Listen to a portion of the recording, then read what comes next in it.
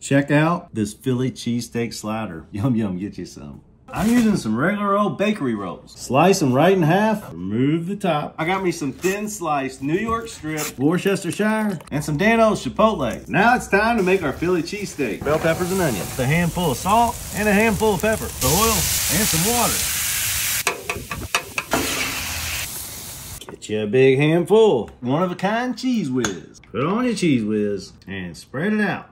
On we go with our lid. We're gonna baste the tops with a little bit of butter. Then we're going with a little bit of crunchy Dano's. That's the black top. Now we just slice right down your bread line. Now we go into our 300-degree oven. They were in for 15 minutes. Then I covered them and let them sit for 10. Would you look at that? We're going in for a bite. 100% honesty, I've never had Cheese Whiz. I get it now. Yum, yum, get you some. Give it a try. Let me know what you think.